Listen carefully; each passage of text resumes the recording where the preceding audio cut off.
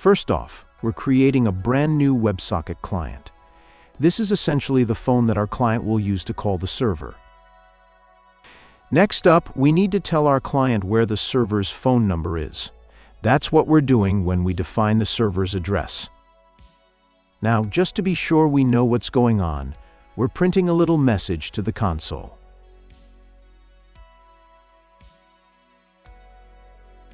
Alright, here's where the real magic happens. We're actually making the phone call, establishing the connection to the server using this connect to sync thingy. And once we're connected, we print another message, just to confirm that everything went smoothly.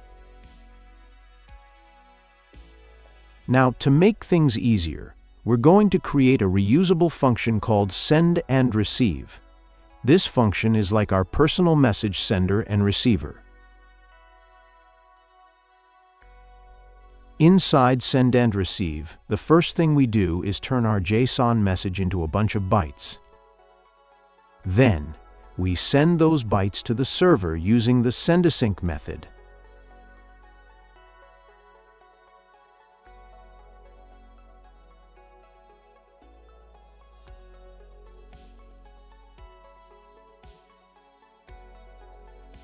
Right after sending, we print the JSON we sent to the console.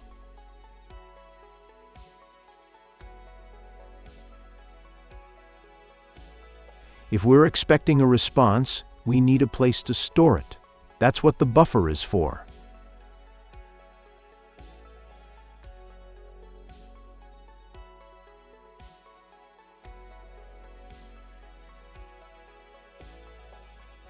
Then we go into a loop to actually receive the data from the server.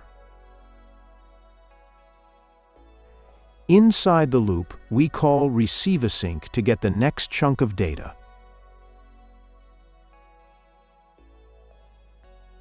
Now, if the server suddenly hangs up on us and closes the connection, we print a message. And return null. It's like saying, oops, the server disconnected.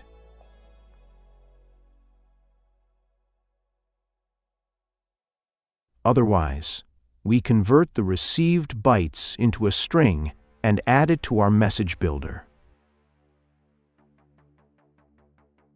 We keep doing this until we've got the entire message. Finally, we convert the message builder into a string, which now contains the complete JSON response, and we return it.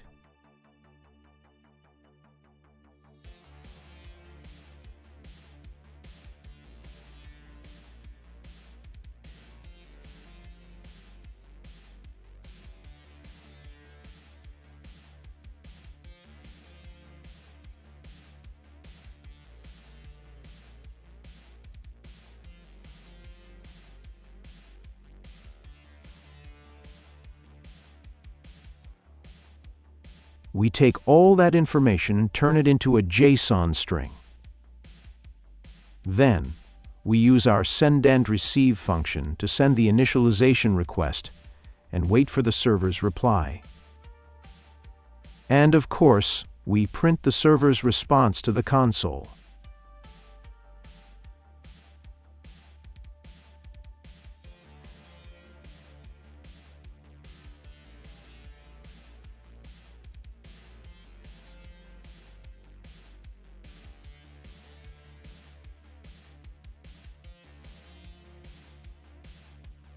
Again, we turn it into a JSON string.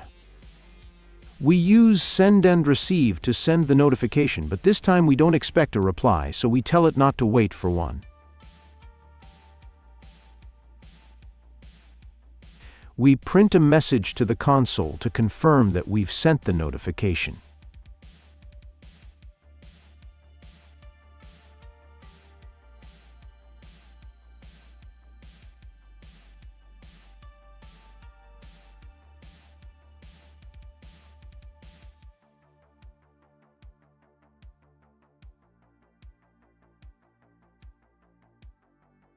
We serialize this request into a JSON string.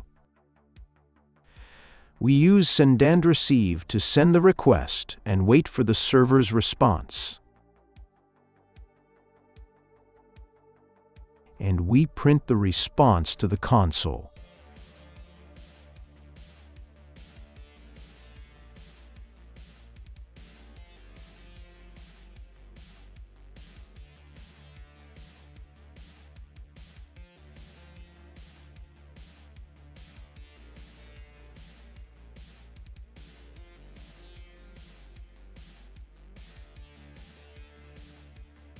We serialize this request into a JSON string. We use send and receive to send the request and wait for the server's response. And we print the response to the console.